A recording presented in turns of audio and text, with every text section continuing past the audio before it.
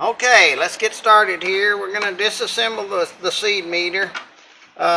We'll take off the vacuum cover. This cover, it actually has two of the most common wear items in the cover.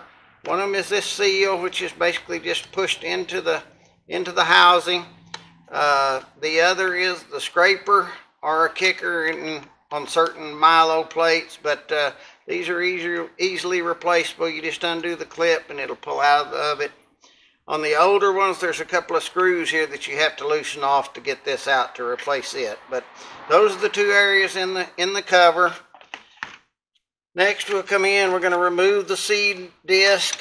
The seed disc actually has two wear areas on it. One is on this side. These little tabs that actually place the seeds into the cells of the plate. And then also on the back side, this runs against the seal right here, where the seal is actually, your vacuum is in this area, so we want to be sure that this is smooth right here. I have a disc right here. It shows quite a bit of wear on the back side of it where it runs against the seal. This needs to be replaced just because of this worn area right here that won't let the seal actually set flat against the disc. The other side of the disc, this is actually not in that bad a shape. This would probably be okay as far as these tabs that place the seeds, but it probably needs to be replaced. The seal that we were talking about that runs against it, this is just an example. This one is really worn out. As you can see, the lip's completely gone.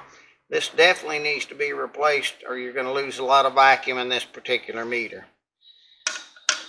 Moving on to the actual housing, there are two wear items in this housing.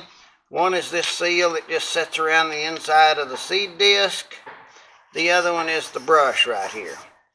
The seal that's around the seed disc, as long as these are pliable and it's not cracked, there's no reason to replace it. It's fine. All it's doing is just sitting against the back side of the seed disc. This brush actually separates the seed chamber and the drop chamber in the meter. So we want to make sure that we don't have any bristles missing or folded over in this lower area right here, so that it just let the seed run into the drop chamber. And last, one adjustment I want to mention here, you remove this R clip, and then at that point you can actually adjust this in to the right or out to the left to set the spacing between the seed disc and this housing. You want to adjust that to where the seed disc is just touching this housing. Where you turn it, you can actually feel it just drag against the housing. A couple of things I want to mention. The multi-purpose spray lubricant comes in real handy. If you're having trouble getting this seal, the new seal, back into the housing, just spray the seal down with it a little bit. Put the seal into the housing and then wipe it back off. The graphite is actually used on the back side of the seed disc to cut down on this wire right here. Just spray it on, let it set till it dries, and it'll just cut down on the wire on the seal and on the seed disc. Thank you for watching, and hopefully it helps some.